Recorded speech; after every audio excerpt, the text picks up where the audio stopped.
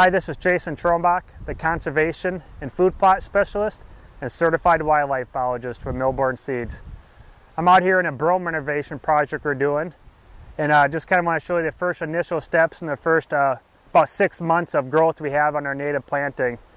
So what we started here is actually just a monoculture brome we had. We had the guy actually hay it off, and we actually sprayed it a couple of times with RoundUp. And the last time he sprayed with RoundUp, we had a Plateau at 4 ounces an acre. Plateau is a herbicide we use to establish native grasses. And in this mix, we happen to use only grasses because he was worried about a thistle problem he has in here, so he didn't want to add any wildflowers at this time. So we used kind of the common native grasses in this mix. There's some big bluestem in this mix. There's some switchgrass, some side oats, some western wheatgrass. There's a little bit of little bluestem, and there's some Indian grass in this mix. So kind of your common 6-way native grass mix. I'll point out some of the main grasses here in a second, but just kind of wanted to show you the first 6 months of growth we have here. It's pretty typical. You kind of see behind me, you know, the first year growth of native grasses going into sod. Not extremely ideal conditions, but you know, you can roll the grass out. Got a really good stand for the first year.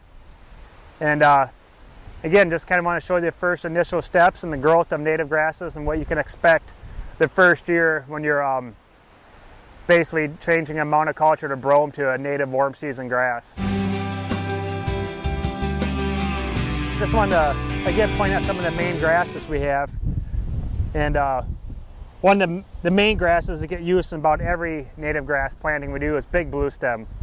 Big bluestem, when it's fully mature, will probably reach about 4 to 6 foot tall. And again, this is about 30% of the mix. The next grass in here we have is switchgrass. Again, another great warm season grass. When this grass is fully mature, it also probably reach a height about 4 to 5 foot tall. And again, these two are probably about half the mix, is big blue and switchgrass. And some other grasses we had in the mix was